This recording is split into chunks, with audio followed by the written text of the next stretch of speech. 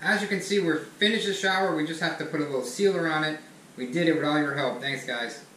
Here's my peanuts. I had peanuts. So, we did the niche. Niche, whatever. We both call it two different things. We had zero experience walking into this shower. Zero. Well, I did the stuff at the house. Well, she did the stuff at the house, but I didn't have much experience doing this. And he freaked out through the entire project.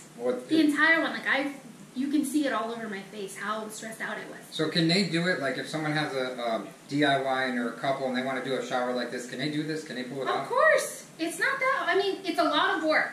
So, labor-wise, it's hard. But, like, skills, it is hard as well. If you've not done DIY stuff before. Yeah. You gotta be a little bit with your hands, I mean. You gotta know what you're doing, DIY-wise. But it's not that overly hard. It's not like something that nobody, you can do it. It can be done. We still gotta wipe it down just to get the grime off it one more time before we put the sealer on it. And it definitely, like a professional, it would probably take them maybe like 2 days or 3 days. It took us an entire week to get it done. It's about 3 or 4 days for a professional. Yeah, I mean, it took us an entire week to get it done. Week and a half. We had to build a niche. We had to put all the drywall. It's a week and a half. Well, probably about a week and a half because we had to build the floor up. Custom dam. We did the dam here, like Ross was talking about. We had the rubber liner that we had to put in there. We had to build all that up. We had to make sure that the pitch was correct. You want to show them some close-ups? I'm kind of nervous about it. Don't be nervous. It's good close-ups. Okay, so there's obviously imperfections in our work. We are not, professionals, but it is, it is what it is, and I think we did an overall, pretty good job, And I would do something and Ross would come behind me and say, hey, this isn't right, or he would do something and I'd come behind him and say, hey, this isn't right. The grout was not hard, and everybody was nervous about that, or was like, oh, grout's the hardest part. It's not the hardest part, but it is the hardest part to clean up. It's not the hardest part to put on, but it's the hardest part to clean up. Because as I'm standing here, my eye keeps finding certain areas that I have to go and clean up with the screwdriver, and I'm starting to So Ross put this in today, and that wasn't that hard for him to do. Once he figured out how to put the handle on, we were A-okay with that. A couple of times while he was putting it on, he almost turned it on. So once the floor dries, when you're picking your grout color, keep in mind that it is going to dry a lighter color than what you have. So always look on the package and kind of put your tile up, and you want to go with something that's going to accent your tile. This is bigger than the RV.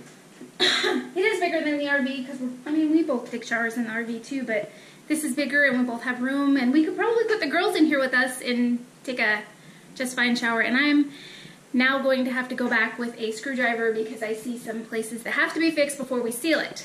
So we got this dam all straightened down here. This is my favorite part. I thought this was going to come out bad. A lot of guys on YouTube said you're going to slip on this glass. But you don't even step on this. You step over here, and this right here is rough. This is part of the edge.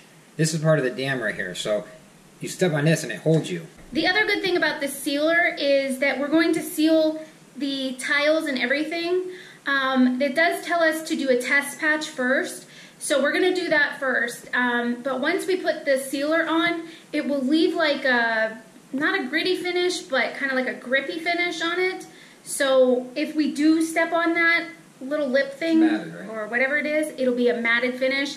So that way, nobody will slip and bust their butt.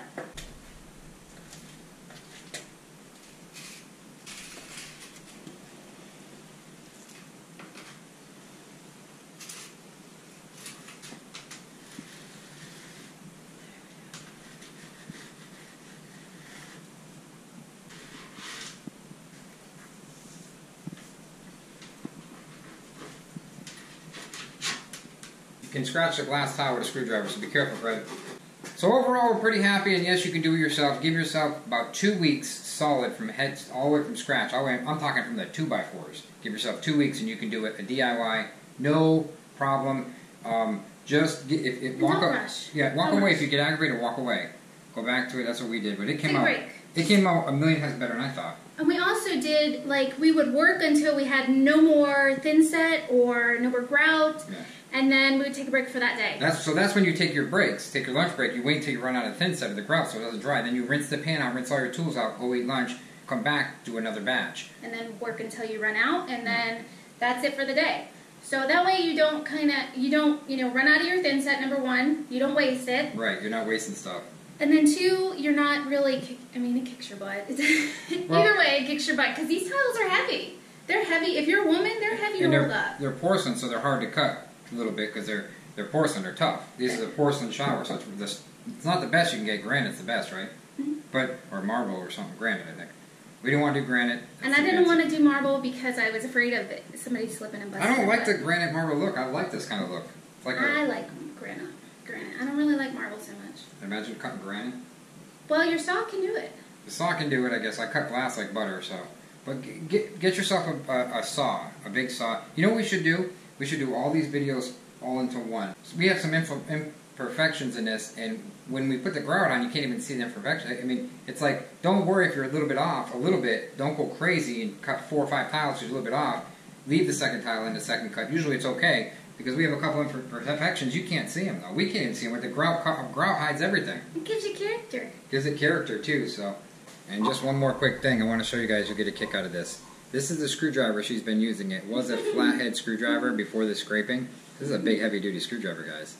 It's now an official tile grouter remover. Well, Heather's at the dentist doing another root canal. Ooh-wee! I'd rather do a shower than a root canal. I got the fan going here. I just sealed everything. I mean, sealed it. So, it's pretty cool now. I mean, I loaded the sealer up, so. I put some high-end silicone right here. And up there.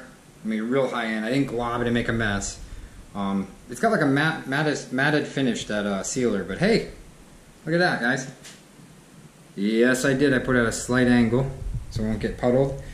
I don't know if I was supposed to cut the tile that much around it, but it still looks okay. That was a bear to cut, though, I'll tell you that. That was not fun. Have a good one, guys. We'll see you tomorrow. Please like and share this video. We work our butts off